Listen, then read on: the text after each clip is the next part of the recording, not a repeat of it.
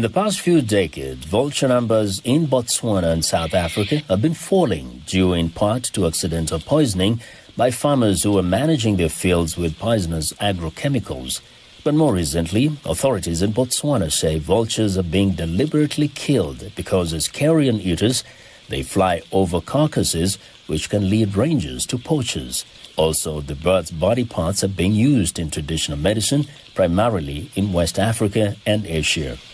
Recent poisonings in South Africa and Botswana resulted in the deaths of over 150 endangered white-backed vultures. In both instances, the bird's body parts were removed.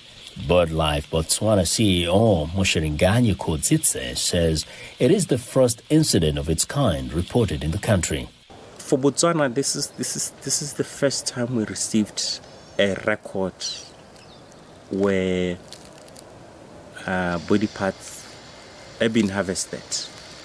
Not to say they couldn't have been before, but we haven't received any reports. It's an eye-opener for us because we are now thinking maybe this has been happening and not have been reported.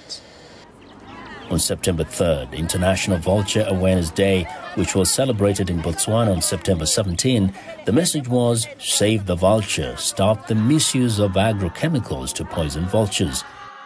Mqondisi says more must be done to educate people about the importance of vultures and is calling for the creation of a public awareness campaign. Conservationist Neil Fitt also says public education is key. The only way to tackle it, in my opinion, is education.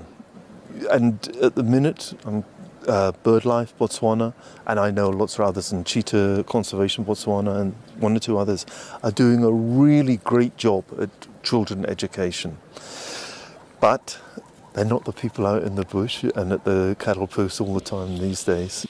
In 2019, more than 500 white-backed vultures were deliberately poisoned in Botswana, and more than 2,000 have been killed by poachers and the use of agrochemicals over the past decade.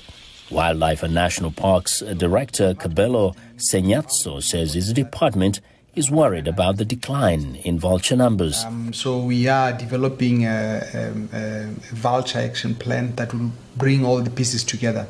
But even before getting to that particular document, strategic planning document, the department has been doing some interventions, including working with the Ministry of Agriculture, in encouraging them to move away from particular agrochemicals that we found to be toxic to wildlife.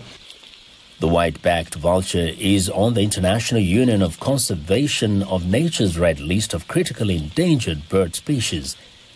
Though it is difficult to get exact numbers, wildlife experts are reporting significant declines in local populations across Africa. From Mqondisi Dube in Gaborone, Botswana, I'm Vincent Makori, VOA News, Washington.